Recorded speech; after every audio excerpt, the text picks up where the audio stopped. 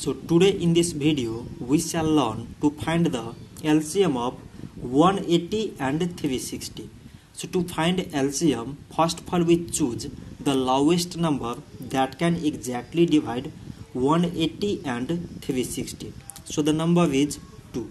So 2 times 90 mean 180, 2 times 180 mean 360. So again it is divisible by 2. So 2 times 45 mean 90, 2 times 90 mean 180.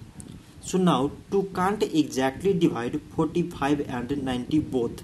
So we choose the number greater than 2 that can exactly divide 45 and 90.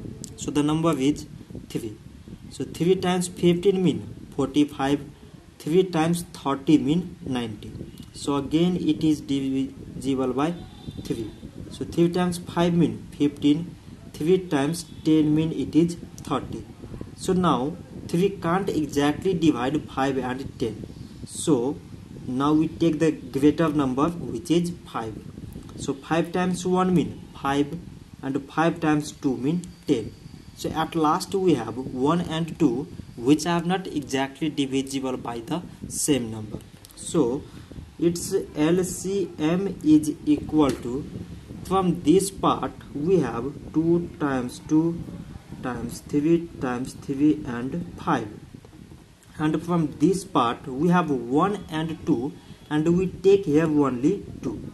And we neglect 1 because by multiplying here any number we get with 1 we get the same result. So we don't take here 1. So 2 times 2 mean 4, 4 times 3 mean 12, 12 times 3 mean 36, 36 times 5 mean 180, 180 times 2 mean it is 360. So 360 is the LCM of 180 and 360. So this much for today and thanks for watching.